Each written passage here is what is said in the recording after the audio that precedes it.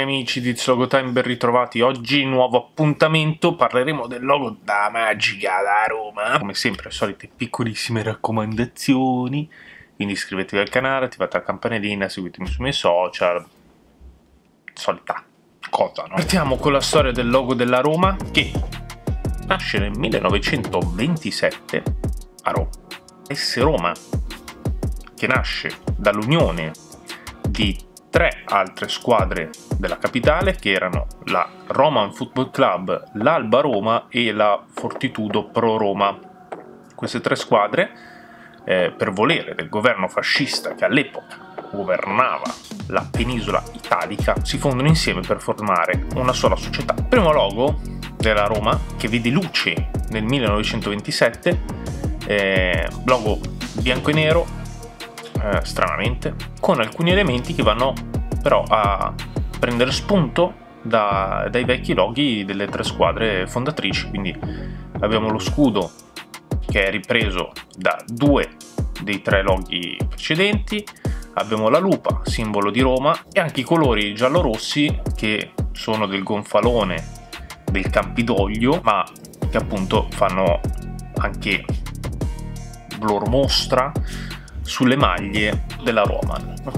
Arriviamo al 1930, dove il logo diventa nettamente più semplice, quindi un cerchio di rosso vestito con un altro cerchio un pochettino più piccolo giallo, e all'interno abbiamo le tre lettere iniziali della società. Poi nel 1934 un riammodernamento di questo logo, dove al posto di avere le lettere separate abbiamo le lettere che si uniscono tra di loro, come nel primo logo, più o meno un pochettino rivisto, ma nel primo logo appunto avevamo le tre lettere della società che andavano a intersecarsi così un pochettino tra di loro. Nel 1960 si torna all'origine, quindi ritroviamo il logo a forma di scudo con la lupa rivista scritta SR in bianco su fondo rosso, colori che cambiano un po' tonalità. Viene aggiunta quest'altra tonalità di colore che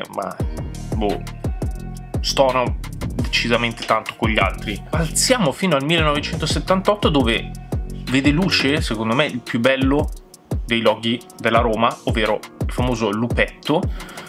Lupetto che, al posto di essere una lupa intera, è soltanto la testa, con l'occhio rosso per far capire che comunque sono sempre assetati di vittoria. Fondo bianco, doppio cerchio rosso e giallo, bellissimo, davvero, veramente, davvero bello. Poi dal 1980 fino al 1997 abbiamo una rivisitazione sempre di questo lupetto, appunto. Nel 1980 il lupetto da nero diventa bianco su fondo rosso, con la scritta AS Roma al di sotto.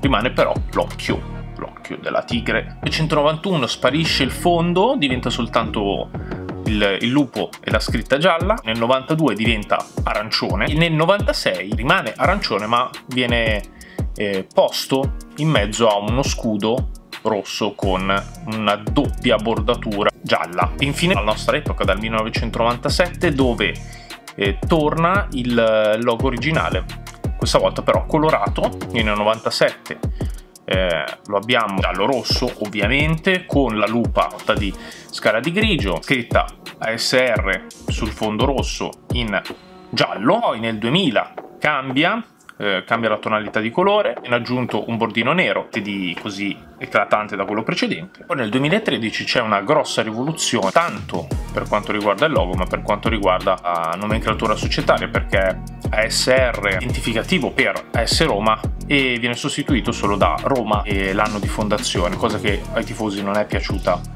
particolarmente. E anche in questo caso cambiano le tonalità di colore, anche la tonalità di grigio sta sulla lupa, che diventa un grigio un pochettino più scuro. E nel 2016 infine l'ultima rivisitazione, cambiano anche in questo caso le tonalità di colore, diventano più accesi. Abbiamo visto, è un logo che non è che faccia proprio impazzire i tifosi. Ora, come sempre, veniamo al piccole curiosità.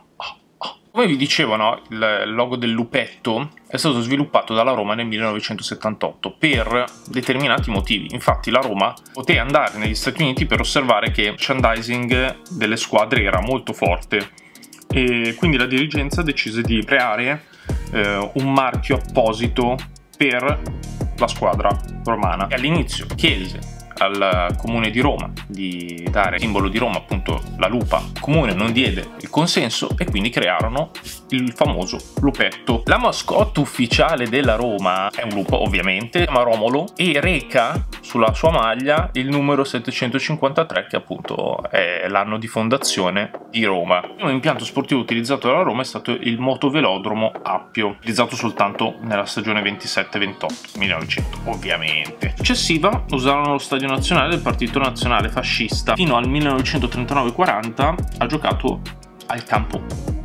Pestaccio. 40-41 il club torna allo stadio nazionale fascista, stadio che venne rinominato Stadio Torino dopo la tragedia di Superga che vide coinvolta la squadra granata. E infine dalla stagione 53-54 la Roma gioca all'Olimpico, che è tuttora la sua casa fino a non si sa. Ragazzi, anche per il video del logo della Roma è tutto. Come sempre vi invito a commentare quale secondo voi è stato il logo più bello della Roma, quale vi ricorda momenti più belli, più felici. E niente, noi ci rivediamo come sempre nel solito prossimo appuntamento. Ciao!